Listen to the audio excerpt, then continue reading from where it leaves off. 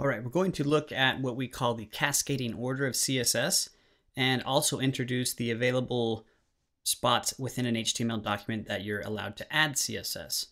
So let's take a look at what we call the cascading order.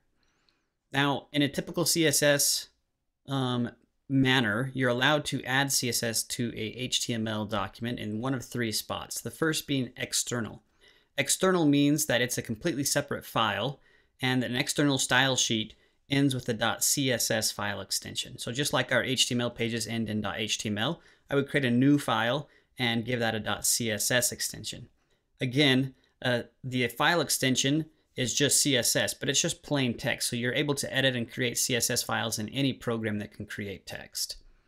The second option here is called the on-page CSS, and we have to use the HTML style tags, and then we can write CSS directly inside of the style tags.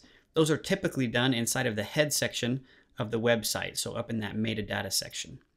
The third is called inline styles, and inline style sheets are added directly to the individual tags on an HTML page via the HTML attribute style.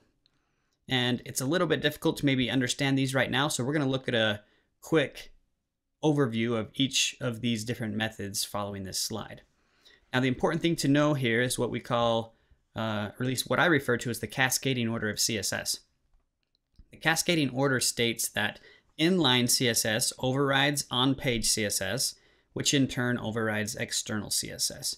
So in other words, inline trumps on-page and on-page trumps external.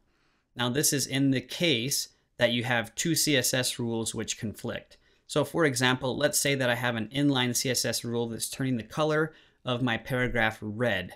And I also happen to have an external CSS rule which says that the color of the paragraph should be blue. So the question is, we have a conflict, who's going to win out? Which of these are going to actually override the other one? And according to cascading order, inline would trump, so the paragraph would be red. It does get quite a bit more complicated than that when we start talking about the idea of specificity, but we'll get to that in a later video tutorial.